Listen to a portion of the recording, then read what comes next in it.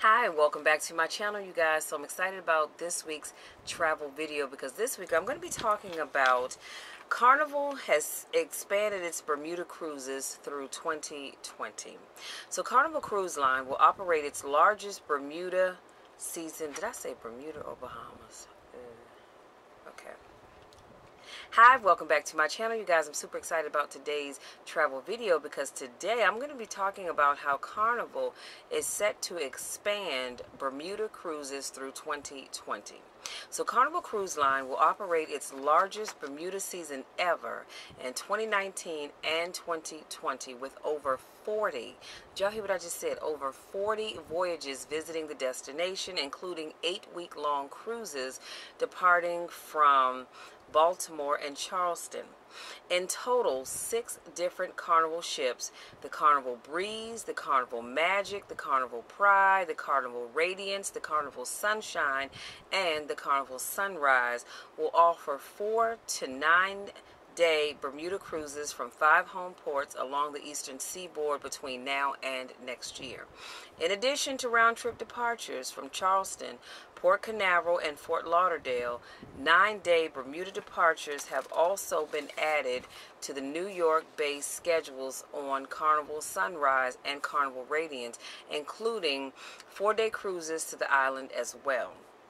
The 7-week-long cruises to Bermuda from Baltimore will be offered aboard the Carnival Pride and spend 3 days in Bermuda, while a 7-day cruise from Charleston aboard Carnival Sunshine will offer 2 days on the island, along with a visit to the private bohemian destination of Princess Cay. May 31st, August 2nd and 23rd, September 6th and 20th, and October 4th and 18th, 2020. The cruise from Charleston departs October the 17th of 2020. While in Bermuda, guests can visit the island's pink beaches, snorkel, kayak, and visit historical landmarks such as the Royal Naval Dockyard and Gibbs Hill Lighthouse. Shopping, dining, and golfing experiences are also available. For more information on Carnival Cruise Line's itineraries, you want to visit carnival.com or just reach out to me and I can book your cruise for you. So, you guys, let me say something. I said brought back a memory. When I said, I was talking about visiting the pink beaches. I think I told you guys before, I had the opportunity to visit the Bermuda. Absolutely beautiful. Absolutely beautiful. The people were just wonderful. And we actually went to the beach. And the beach that we went to, it's called Horseshoe Bay Beach. And the sand is pink. You guys, I kid you not. Do you see, can you see how pink this shirt is? It's a little lighter than my shirt. Very soft. Oh my God, it was just absolutely beautiful. I had never in my life been to a beach and saw anything but just regular brown sand, but this sand is actually pink. And I'm gonna tell you a little secret. I actually brought some back in a little jar. It had a lid on it, and do you know, I had that sand for so long. And then about, I'm gonna say maybe 6 or 7 years ago, I was downstairs in the basement because it was sitting on the shelf, and I turned around, my hand hit it, and it hit the ground. I thought, oh my God, no. Because I have no way of getting pink sand unless I go back to Bermuda to get some more pink sand, and I highly doubt that I'm going to do that just for sand. But, you know, I'm not going to rule it out. I may have to do another cruise because it was absolutely phenomenal.